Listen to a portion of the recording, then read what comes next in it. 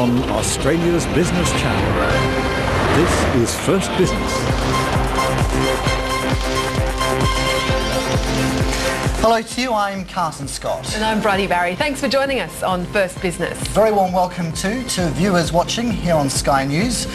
Let's head straight to the numbers for a look at where we stand on the overseas markets. Absolutely. Stateside, it was a very negative session, wasn't it? There you see it, the Dow taking a big dip.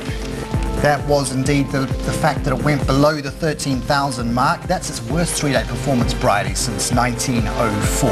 And the Nasdaq off by 3.7%, so a horror night also for that index on Friday. Checking Europe, and it was a pretty grim picture there too, wasn't it? Bags a big drag on the FTSE 100 indeed. All of Europe's 16 major benchmark indices, basically, as you see, they're stuck in negative territory. Let's see where the Nikkei 225 finished on Friday. It was a shortened session and it tumbled 4%. Yeah.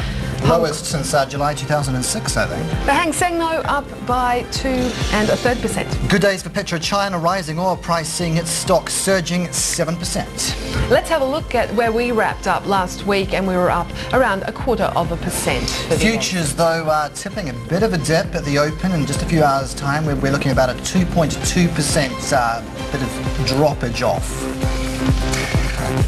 US stocks, as we just